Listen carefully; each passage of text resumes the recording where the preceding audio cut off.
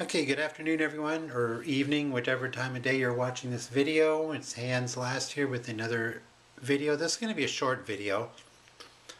Today I'm going to demonstrate something called the abacus, which is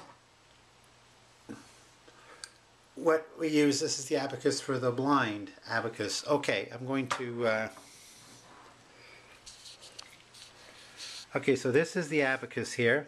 Let me just adjust the lighting here. So, this is an abacus. And no, it does not look like those fancy Chinese abacus that you may have seen from China or whatever. This is what especially, well, I don't know if it's specially made, but something that blind people would use. They will learn in school back in the day. It was mathematics. So basically how it is there's you can tell it's like had it like 30 some years. I had it since the 1980s. I don't know exactly when I got it, but there's some raised lettering. I don't even know what it is, but I don't think that's relevant. Well, I don't know about it, but anyway, it's all black and then it's got beads. Now here's how the layout is. It's from, normally you would think it's from right to left, right? Or left to right. Well, it's actually left to right. So, we basically learned it. So, it was units. Okay, so here are the color. Anyway, like the 4 beads on the bottom.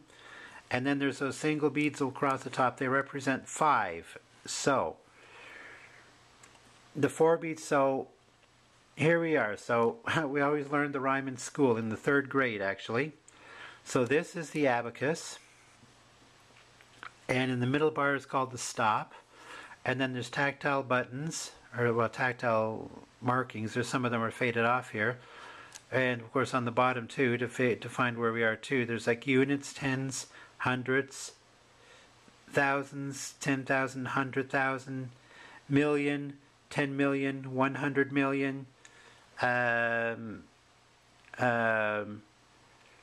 billion, 100, 10 billion, 100 billion, trillion. So yes.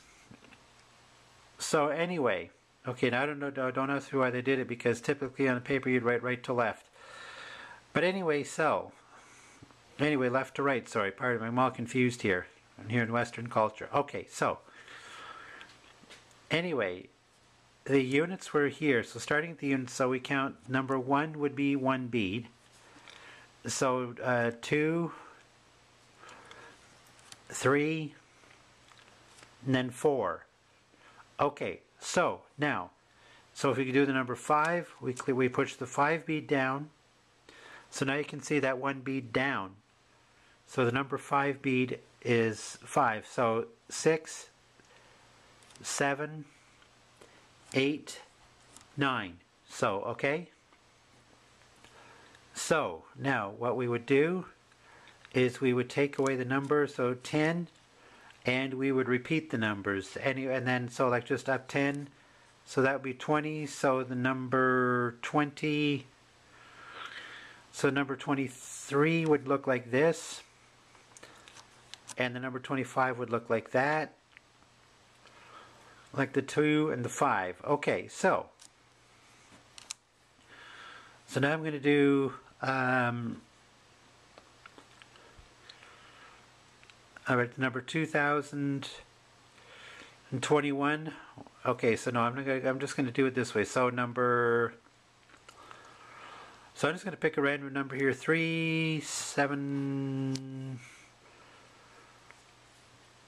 5. So there you go. 3. No, okay.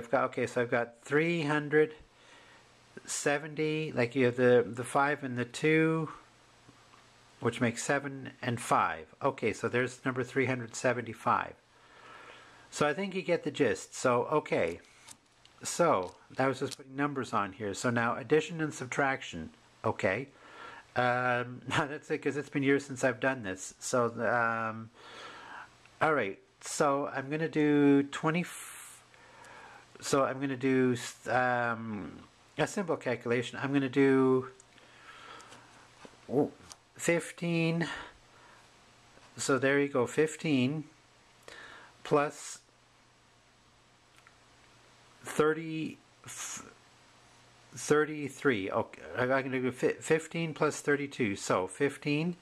So we add 32. So there's the number 47. So 47. And yes, there's a lot of fingers there because that is how a blind person feels. Okay, so. Alright, so there's the 47. And my apologies. So, okay. So now for subtracting, I'm going to take away 23. So I take away the 2 like so. Now for 3. So now there's 7. So what I do is clear 5 and add 1. Or is that, no, okay, so it's 7. So take away 3. So clear 5, set 2. Okay. Alright, so there's your answer, 24. Okay. So that's basically how it works, or an idea. Okay, so there's the number 24. Okay, so now don't ask me to do multiplication because I honestly have trouble remembering that. So anyway, multiplication and division is complicated because it's been so long since I forgot, because it was the late 1980s I started using calculators.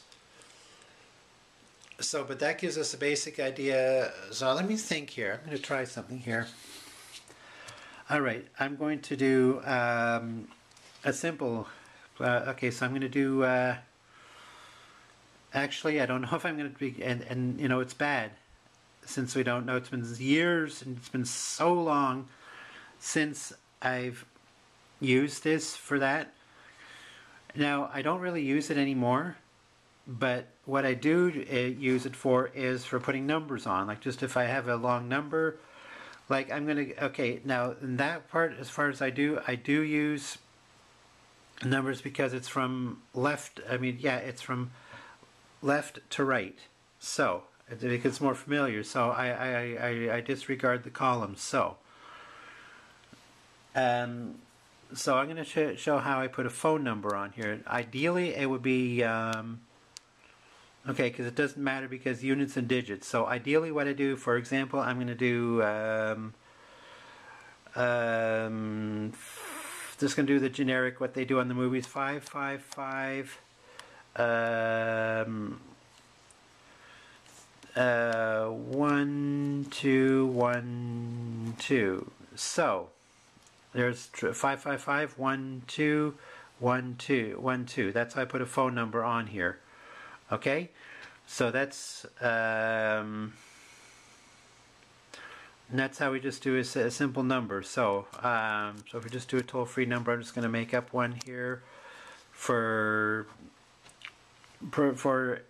demonstration purposes here. So let's do 800. So a 0, we just leave it blank. 2 3 1 2 2 2 2.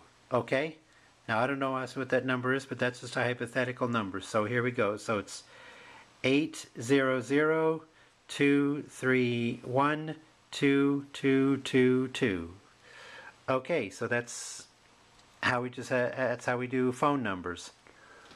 Okay, and so I have it so we clear. So that's just kind of how an abacus is used. And the zoom numbers, what I do, of course, it's an 11-digit number. I'm just gonna plug a random number here. 3 4 6 2 1 2 7 8 1 0 6. Now this is just a random zoom number. Okay, now notice it uses 11 of the 13 columns. Okay, so again, the left to right illustration, we've got just a hypothetical Zoom conference ID, like a Zoom meeting ID. We got 3, 4, 6, 2, 1, 2, 7, 8, 1, 0, 6. So again, 0 is represented by just leaving the beads clear. Okay? Alrighty. There you have just a basic idea of an abacus that is used for the blind. And so there it is again, the abacus. And that is that. So with that, we thank everyone for watching this abacus demo.